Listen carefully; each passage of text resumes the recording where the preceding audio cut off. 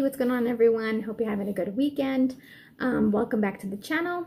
If this is your first time checking out the channel, then make sure you subscribe and follow me on Twitter at SuperHypeDC. Now, there's been some exciting stuff going on the past couple days, and of course now we're only 2 days away from the SNYDER November 17th, where we will get to re-experience the trailer again for Zack Snyder's Justice League. Hopefully it will have, I'm hoping there will be a release date attached to it. Hoping, I don't know, maybe there's going to be new footage. Zack mentioned it's going to be a little bit different, but he didn't say how. So that could mean longer, could mean a release date, could be both, I don't know.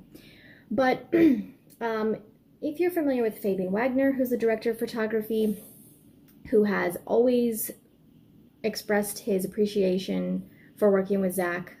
He has shared stuff in the past before from when they shot the movie together a few years ago. But the other day he mentioned that leading up to the 17th, he's going to be sharing some like behind the scenes photos and stuff like that. So he's already shared a few, well, quite a few. Today he shared 4 actually. He shared one of Henry Cavill at what looks to be the Memorial Park scene when he fights the other Justice League members.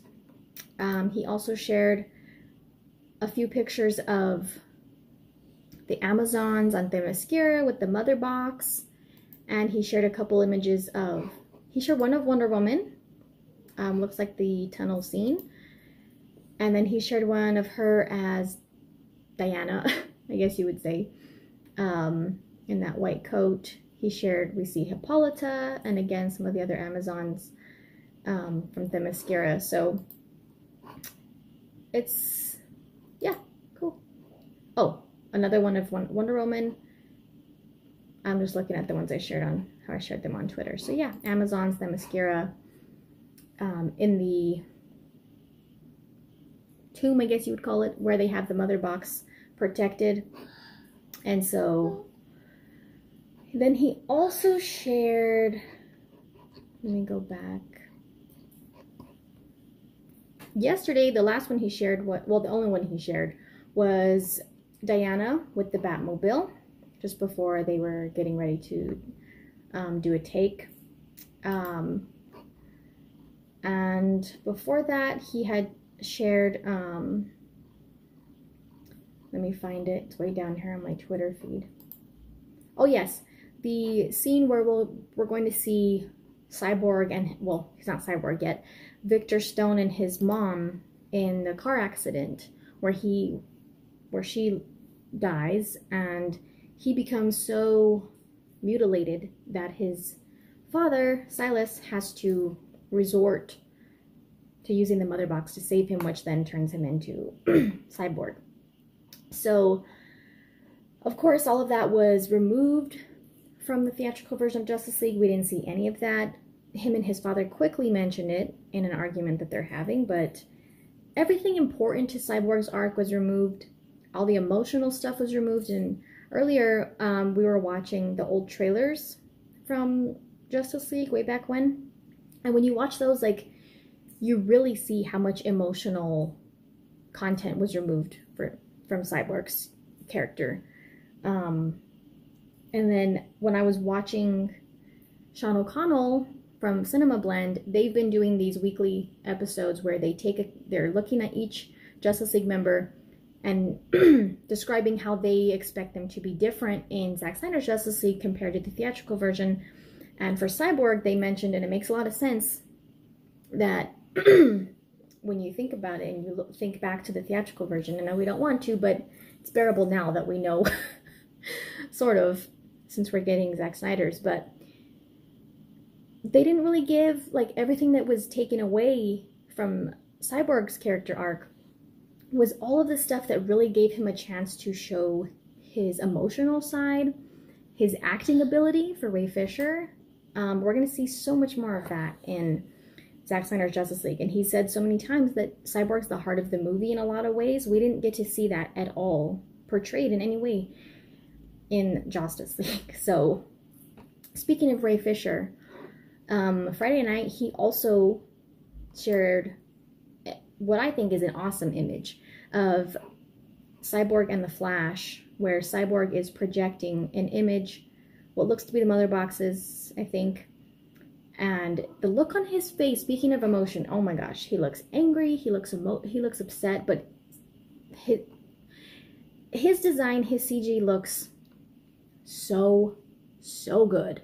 Like, finished, amazing, like, oh my god, I can't wait. I can't wait to see him in, like, high quality. He's gonna look so good compared to all the last minute stuff they tried to rush for his CGI in the theatrical cut. So, and then of course his caption was remember, #Us United. So it looks like he's on board with that as well. I don't see why he wouldn't be, but it looks like he's, you know, acknowledging the Us United campaign that's going to be going on. So I just wanted to kind of share those. I'm sure you all have seen them, but since I haven't had a chance to make a video about it, I wanted to, of course, include that. The other thing I wanted to talk about was the other night, Zack Snyder was on a live stream with Dave the Film Junkie. He finally got to like do a one-on-one interview with him, which was really cool to see. I was happy for him. It seems like the YouTube community and Twitter is like so excited that Film Junkie got to do that. So shout outs to him. And it was it was really fun. I always love the discussions that Zack has with fans about the movie and his other movies too. First of all, Zack like gives so much time to his fans, to us fans, to do this kind of stuff. You know, like I don't know who else does this, but pretty sure he's setting the trend. Like, I don't know, no one else does that. But some interesting stuff he talked about that, in my opinion, he like strongly hinted at a flashback scene of the Joker and Robin, which has been, there's been a lot of speculation about that recently, knowing that Jared Leto's Joker is going to be in the movie, knowing now that he's going to look different, still recognizable, but he's obviously going to have a very different look. And when that topic came up with Dave the Film Junkie and Zack was pretty specific in his description of how he would do that kind of scene in a movie. He mentioned, this is what he said, that Bruce would be drinking and he'd be thinking about it and remembering back to what happened with Robin. That's pretty specific. I mean, you know, in describing how he would portray that in a scene, in a movie. He also talked about, I think this was on his one with Grace Randolph. I think this also kind of points to the notion that we might see a flashback scene, is that he said that there's water under the proverbial bridge between Batman and Joker. So that's why he feels like it was always meant somehow for Jared Leto's Joker to be involved in this movie. So I don't know. I'm kind of I'm 50-50 on whether he's going to be in a nightmare scene or in a flashback scene. I think maybe we could see him in both. I think maybe it's going to be both. I don't know. I don't think I'm 100% leaning one way or the other for how we're going to see him. Maybe it's both. Maybe it's a little bit of both. And for a flashback scene, like, you wouldn't have to really, it would be pretty, it wouldn't be very long. Well, I don't know. Some flashback scenes are, but for something like that, if it's as brutal and violent as has been said recently, then I don't think you want to show too much, especially if it's kind of showing like a memory where Bruce is drinking. But I don't know. That was pretty specific in my opinion. He's obviously given that thought about how he would show that. And another thing that was interesting was Friday night I was on a panel on a live stream talking about all this Grace Randolph, all the good stuff we got from the interview. And one thing I had mentioned in that panel was something that Zack actually kind of said in his live stream that same night later on with Film Junkie, was that I had said before and on that panel speaking of all the scary, hard stuff that the studio wouldn't let him do or put in the movie, I don't think he would have given as much, I don't think he would have given away as much of that as he did at the SnyderCon last year about Darkseid boob tubing in to kill Lois and stuff in the Batcave. I don't think he would have mentioned all of that had he known that we were actually going to see all of this someday. Because that's a really big thing to give away. And in that stream with Film Junkie, he said, I never thought that this was going to see the light of day. At least not for like even several more years. And he thought that he kind of explained, like, that was my prediction also, was that maybe he thought if I do at some point get to finish my movie and release it, it's probably just going to be the 214, what they would have let me release in theaters. I'll be able to clean that up and finish it up and release it. But not this whole 4-hour, like, no compromise, full freedom version.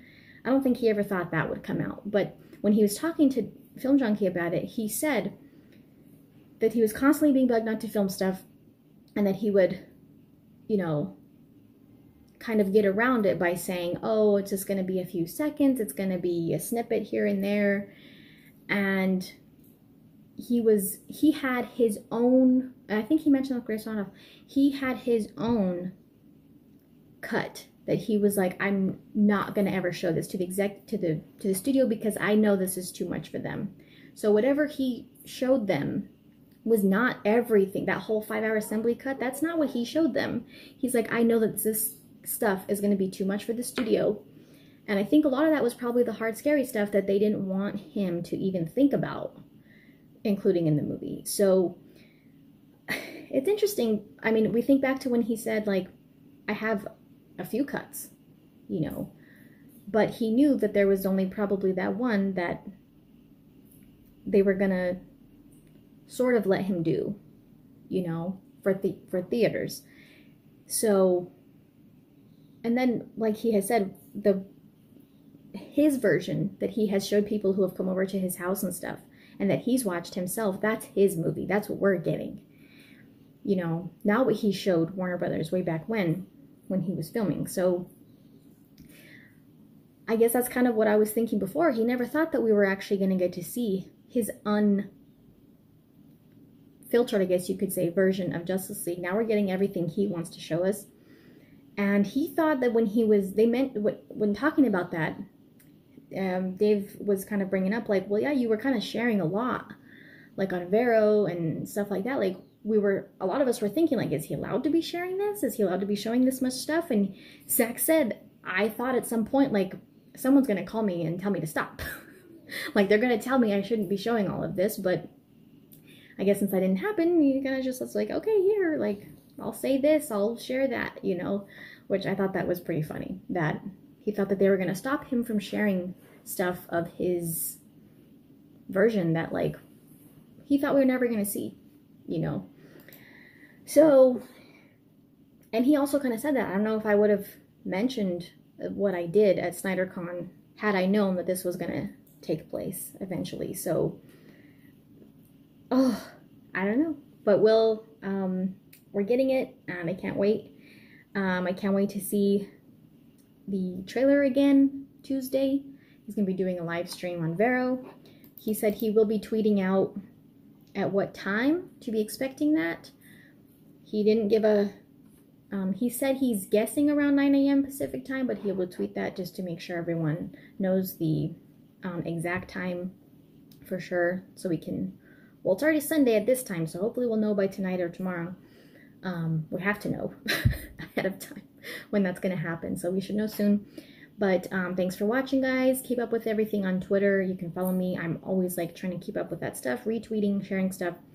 Don't forget to subscribe, and we'll see you next time pretty soon. There'll be some exciting stuff in our very near future.